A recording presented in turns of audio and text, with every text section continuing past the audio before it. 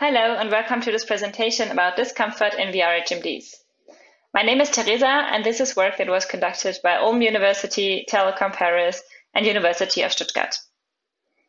Feelings of discomfort or even sickness are frequently occurring undesired negative side effects of VR use. These feelings of discomfort have been referred to with several terms such as simulator sickness, visually induced motion sickness, cyber sickness or VR sickness. And the tool that is usually used to assess symptoms of these sicknesses is the simulator sickness questionnaire. The SSQ was developed in the early 90s to study symptoms in Navy pilots during flight simulator training. Today, the SSQ is a dominant questionnaire that is used to assess sickness symptoms in VR settings.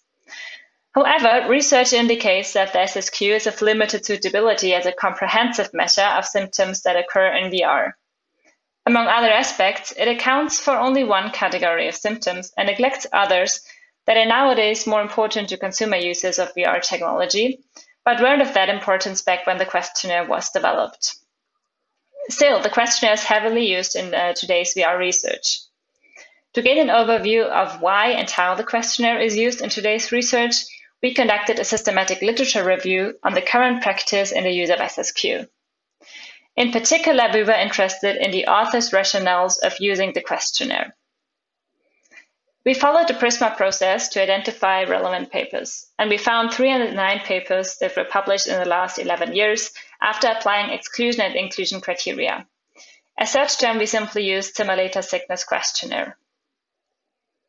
The main results of the survey are that in only 37% of the papers, authors stated to use the SSQ to assess simulator sickness. In 19%, cyber sickness, visually induced motion sickness, or VR sickness were given as rationales. And in almost 1/3 of the papers, no rationale was given or was mentioned of why the SSQ was used. Furthermore, in 96% of the papers, the SSQ was the only measure of discomfort that was employed, and in only 4% of the papers, an additional measure, namely digital eye strain, was reported. Lastly, in 39% of the papers, no visual vestibular conflict was present, which is known to be the main cause of simulator sickness.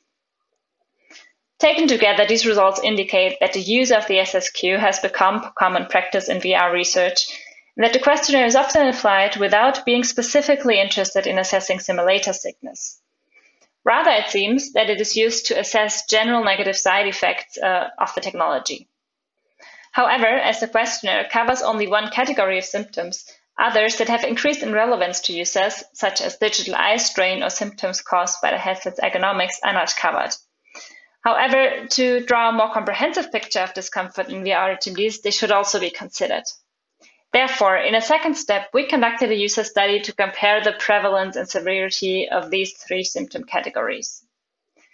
In the user study, we asked more than 300 participants to fill out 3 symptom questionnaires after a 30-minute VR experience. We then analyzed the symptoms using an exploratory factor analysis. We found 6 orthogonal factors of discomfort in VR HMDs, with 1 being digital eye strain, 1 simulator sickness, and 4 addressing specific aspects of ergonomic symptoms. When comparing the mean symptom severity scores of these factors, we can see that the 2 most severe factors were perceived change in sweating, followed by digital eye strain and symptoms caused by the attachment of the device. Simulator sickness and neck and shoulder pain were the least severe symptoms. Furthermore, we asked participants to rate the relevance of each symptom category to general discomfort by directly comparing each 2 of the categories. We found that digital eye strain and ergonomic symptoms were more relevant to users than simulator sickness. To conclude, our key results are that it has become common practice to use the SSQ to assess symptoms of VR sickness, although it doesn't provide a comprehensive picture of discomfort. We therefore provide an extended factor model of discomfort and found that symptoms of digital eye strain and symptoms caused by the headset's ergonomics seem to be more prevalent and more severe than simulator sickness. With this work, we aim to trigger a discussion in the community of rethinking discomfort in VR and its measurements. Furthermore, we aim to lay the foundations of a more sensitive measure of discomfort in VR HMDs. Thank you very much for listening, and I'm happy to answer your questions now.